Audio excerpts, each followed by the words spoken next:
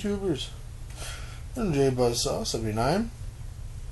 Another deck profile. We're trying to crank these out to make up for the lost time. I still apologize for that. I have gotten over an injury at work. Life sucks, right? Got much crap to bitch about. Yeah, I had a partial tear of my rotator cuff at work. Got that taken care of. I've gotten all but 6 of my currently, and I might try to think about this for a minute, I have 32 decks constructed currently. Most people usually have maybe 4 or 5. I have 32 together decks. Mostly completed, like missing a couple NSTs or a couple of chains or something. So, but yeah, since they're almost done, like I said, I'm able to catch up on these deck profiles I should have done several months ago.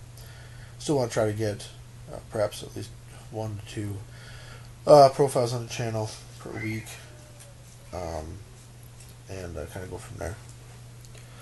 Today I'm doing one. It's a little bit of an older deck, but recently we were looking at it and really excited for what it can do again here. So let's get right into the deck profile. You'll understand in a second here. So first card up is the Magical Exemplar.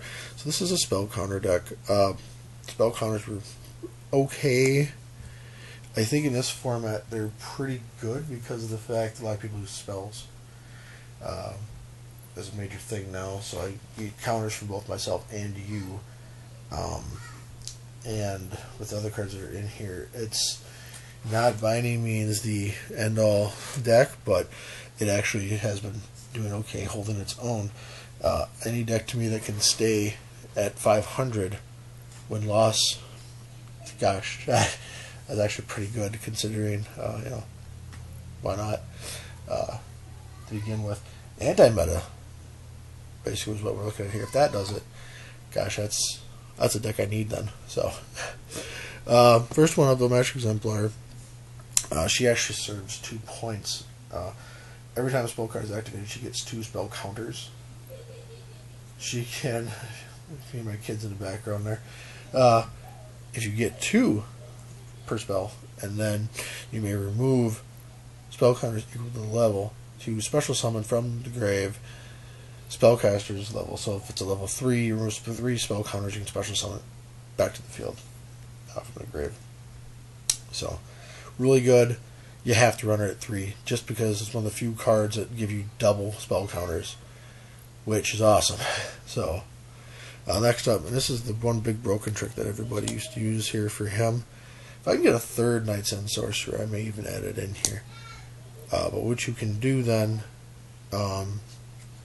is basically you can go ahead and get him to the grave with various cards, but you pitch him to the grave somehow. And once that's done, you play, well, the bigger one was always to play Foolish Burial. You play Foolish Burial, she gets 2 counters, you bury him, remove 2 counters, you special him back, you remove 2 cards from your opponent, and you can go to 6. Sink to 6 right away. So yeah, but Knight's End Sorcerer, really good card. I said, I might even add a 3rd to this deck. Everything in here is a spellcaster, by the way. I'm not doing anything that's in here right now is spellcaster. It's not in here. So I'm running 1 Veiler, because why not? It's freaking Veiler. I am running 2 of the Defender Knight. When he is normal summoned, you put a counter on him.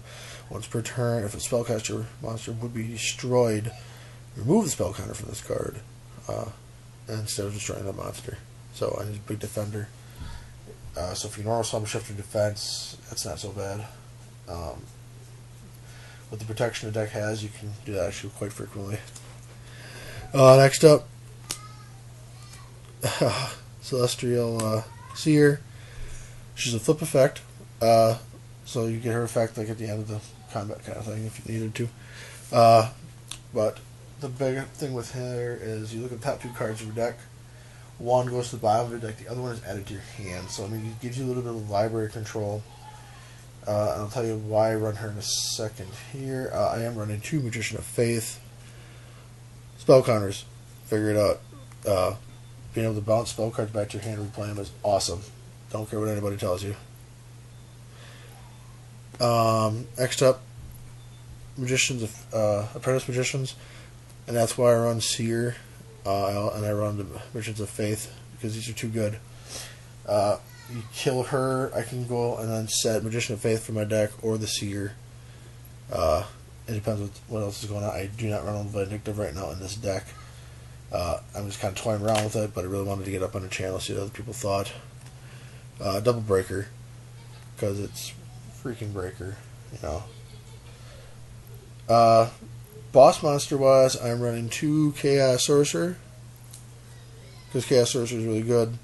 I have a decent ratio of light and darks in here. Magician of Faith, obviously. The Veiler, because I can discard it. The Magical Knight, or Defender rather, Magical Defender there. This dude. So he's really good, and he's also a light target. Edaman's big thing is you can special summon him by removing 6 spell counters from your field spell, and then you can add 1 spell card from your grave to your hand. So at one point, and I only have 1 copy of this in here, I'll flash this out for spells. 1 copy of Swords of Revealing Light. Swords is really awesome because of the fact that what happened at one point is I played Swords, flipped Magician of Faith a couple rounds later, replayed it 2nd time, flipped the 2nd Magician of Faith, played it the 3rd time, and then played both Edamons, and played 1 Swords Revealing Light 5 times in a single game. Because apparently I had to stall like a son of a in order to get the win.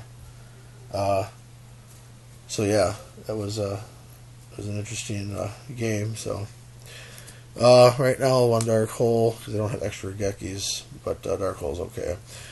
I got 1 Bound Wand. Apparently people are up now. 1 Bound Wand. When you play Bound Wand to the monster's gains 100 times its star level as attack. When it's destroyed, you can basically, if this is equipped to it, you can special summon the monster back to the field, and you know, have some fun doing that stuff again. Little shenanigans there. 1 Foolish Burial. You know what that does. The 1 Terraforming. I terraform into Citadel. Every time a spell card is played, you get the spell counter. Whoop, that's not Citadel. You're not supposed to see that one. Citadel. You get the spell counter on it, and then if a card that is destroyed has counters on it, you may add those counters to the Citadel. My wife's playing with her boobs. It's hot. So you put that on there. So yeah, I think that's a really good play. Gives you lots of bonuses on it. The fun part is at one point I had somebody play MST on it, and it had a counter on it, and you can remove that counter to protect the field spell. And after MST resolved, I got another counter on it anyway, so they basically wasted an MST, and I laugh at them for that. Next up, I play 3 Spell Power Grasp. You do not want to play anything less than 3, unfortunately, for this deck. It's too good. If you have the, I can't remember the name of it now. What's it? Oh, yeah, Magical Exemplar. If you have her out with the field spell, you play Spell Power Grasp. She gets 2 counters, and the field spell gets a counter. Okay. Then Spell Power Grasp's effect gives another counter. So you give that to your field spell, let's say. So now you've played 1 card, got 4 spell counters, and then you get to search for another Spell Power Grasp. Just too good at that point. 1 Book of Moon, because it's freaking Book of Moon. 1 one-shot wand. You equip it, they get an 800 attack increase, which is really good actually in case you need to run over something. And then you get to draw a card afterwards. I'd like to bump that up to 2 probably, I'm thinking about it. We'll have to see. 1 Spellbook of Wisdom, which you saw earlier. Protect the spellcaster from spell or trap for the turn. Even if you don't play spell books themselves, the spellbook cards are actually very good for all spellcasters' decks. I actually run some of my Gravekeepers now because the Gravekeepers need the support, which is really good. Last card for spell, Megaton Magical Cannon. This is the main reason why we run the deck. Remove 10 spell counters, wipe your opponent's field. Generally, nobody's used to this anymore, and so they're not ready for it. They think I'm taking my time to put counters on to activate what, and they forget I got the big gun. Yeah, chicks like that. Get the big gun, wipe their field down, and then swing in for game afterwards. I mean, just, you know, and this is what I have to say too. You got to remember, they're filling up spell counters as well as you, because they're going to still play spells. Because people forget about, again, the cannon. So, you know, at one point, I had the Exemplar out, and I had Field Spell out, and I had Swords up protecting. You know, I had like 1 or 2 counters on them. The guy I was playing against was like, alright, well, I played Duality. Alright, I get 3 spell counters. And he searched for something, and like, alright, well, I play Lure. Alright, I got 3 more. I'm up to 6. You know, 2 cards, 6 counters. And I think he said a monster told me to go, and then, okay, my turn. Spell Power Grasp. That's 4. I'm up to 10 now. I can shoot the gun. And then I actually played 1 or 2 extra just kind of to give me a little bit of a buffer. So yeah, because why not? Currently I only run 4 traps in this deck. Again, if you have 32 decks, you cannot sometimes fill out, so that's why I do proxies. But these 2 chains here, Fiendish Chains. As you can see, I use proxies a lot. That's why I got scratches, what it's supposed to be. Beyond that, I just run a Compulse and a Bottomless Trap Hole to round out the rest of the deck. So yeah, there you go. This is Spellcounter's deck. Thumbs up if you like it. Thumbs down if you don't. That's fine. Whatever. Go ahead and subscribe. I appreciate it, but you know, I understand if you don't want to do it. If you don't want to, please at the very least go ahead and share the video to others. Get it out there. That's all I usually ask. And feel free to comment. I like comments. I don't mind responding to them, and feedback is always good. So, but yeah, there you have it. Spell counters. So, thanks a lot, and I'll see y'all later.